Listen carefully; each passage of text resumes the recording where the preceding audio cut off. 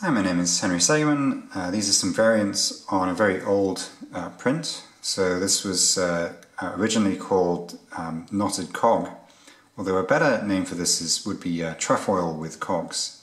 So the knot here is called the trefoil. It's also called the 3-2 torus knot. So where does that name come from? So if you notice, there's a circle where the cog teeth in the middle are meeting each other. And so you can imagine thickening that up into a torus or a donut shape.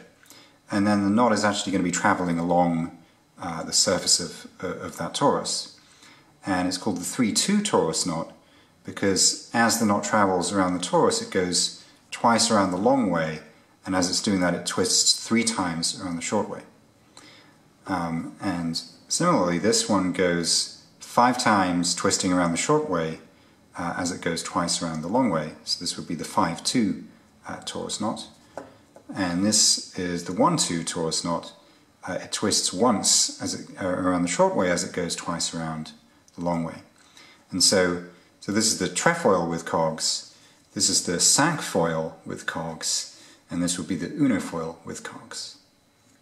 Thanks for watching.